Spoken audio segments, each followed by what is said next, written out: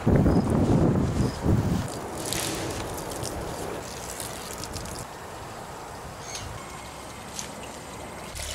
area right there is going to be the new location for a new and improved koi pond. And depending on how anxious I get, I might start digging this year. It's towards the end of September right now, so.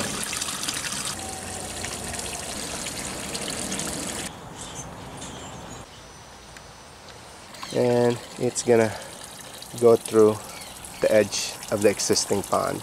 It's gonna be about 13-14 feet across by 5 feet deep, but that's how it's looking so far.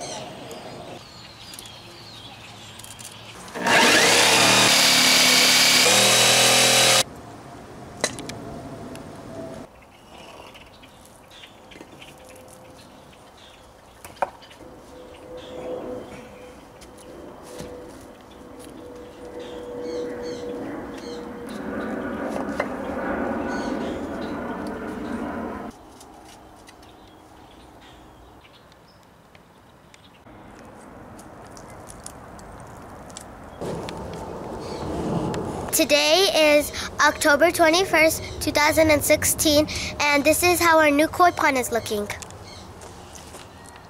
So our koi pond is 14 feet long by 5 feet wide. It's probably going to be 5.5 feet deep. Dad, show us how deep it is so far.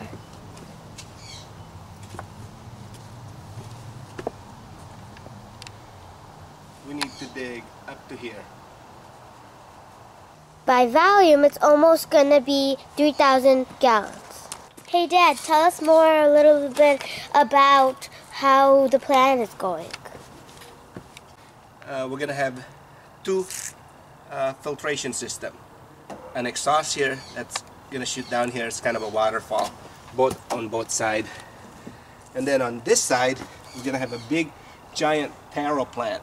We saw some maybe about 2 weeks ago at our trip to the zoo, and it's huge. It's big leaves, so that's gonna work well, very nice on this side and on this side. And then in the two filter box, we're gonna box it up really nicely, and some nice wood, maybe cedar wood with a cover on it, so that it looks a little bit better. And we chose to have it here because if you look on that side, that's where we have the window to see the waterfall and both the koi. And as you remember, this area right here is where we had the small one.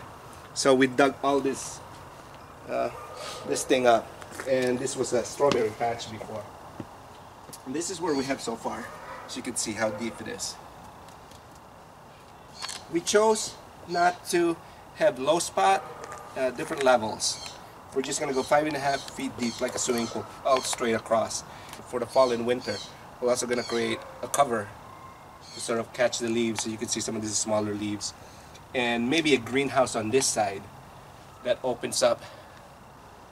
At 5.5 feet, it just ensures that they have a nice area at the bottom in the winter that stays warm and not frozen. We're gonna dig this year of what we need, which is 5.5 feet. After that, we're gonna stop. It's most likely it's gonna fall. As you've noticed here, the concrete blocks. So the liners are gonna go all the way up here, and then it's gonna come underneath here, and this is gonna go on top. And then we just have to figure out how we end it there, because we're gonna have some planting on that side.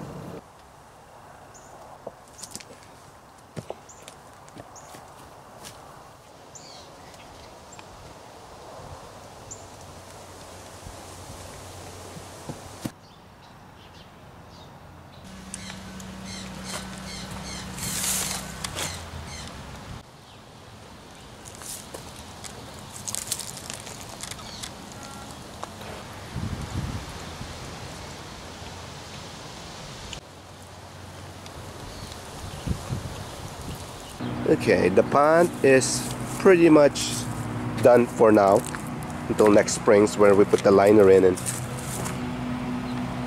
fix this area a little bit.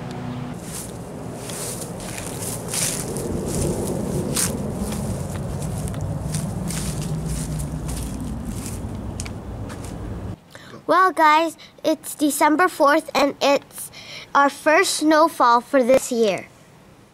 And this is how our koi pond is looking. So we'll put the liner in early spring. Bye!